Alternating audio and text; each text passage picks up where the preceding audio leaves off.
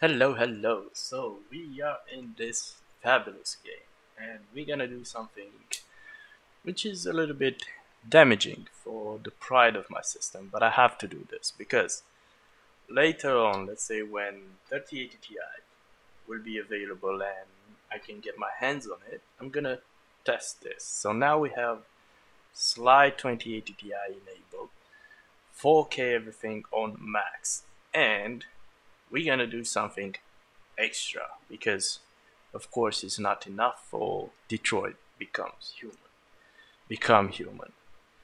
All the time I do this mistake with the name of this. So as you can see, we are going to 8K resolution scale 2 times.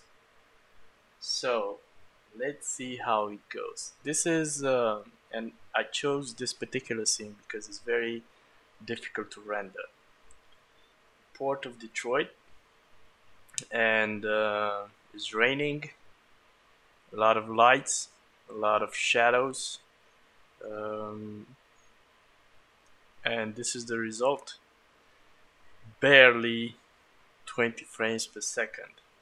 At this kind of performance, the game is unplayable with Sli enabled. I know you can't see the first GPU working over there in the graphics, but I assure you it's enabled.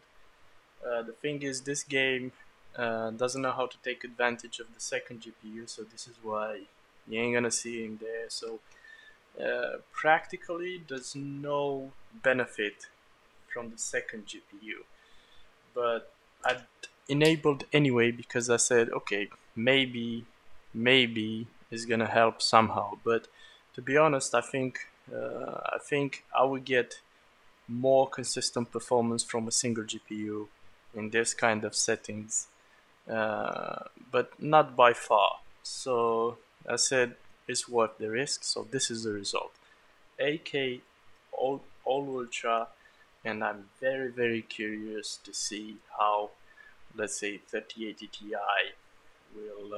will be able to manage this kind of stress.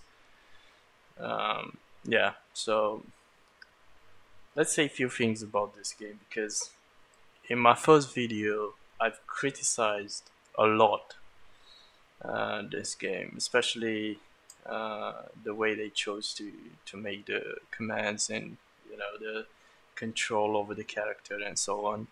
But once you get it, it's very easy to do it, and it's something new as well, and it's a new approach, and yeah, it's very interesting. Plus, the story is absolutely amazing. You can do a TV show after this easily, and yeah, great game, great story. I'm playing it like every day when I have time, and I can't wait to see where the story leads. So, performance-wise, at this kind of settings, the game is unplayable. So I'm not gonna play it like this. No chance. 4K is enough. And by the way, for those one who saw the frame limiter set to 30 frames per second, just to let you know, I've done all the tricks and whatever. I'm on option 4 now. So actually, when I'm in 4K, I'm getting like I don't know, 60, 70 frames per second. So you can see my previous video, and you will understand the real performance that I'm getting in this game when I'm not in 8K. But let's be serious. Who plays these games, AAA games, in this kind of resolution? I'm using a 27 ASUS 27 UQ PG, yeah, PG27, whatever. The 4K 144 hertz, and it does give me an extraordinary performance and visual effect, um, but it's not really ready for 8K, isn't it? And we don't have the hardware to push those frames high enough for this experience to be relevant. So yeah, let's get 4K under control, how we should, and then we're gonna think about 8K as well. But I'm telling you, look at the raindrops, and there's a big difference between 4K and 8K. And imagine this kind of scenes played in I don't know, like intense scenes, intense action scenes, like shootings, chasings, and this kind of thing.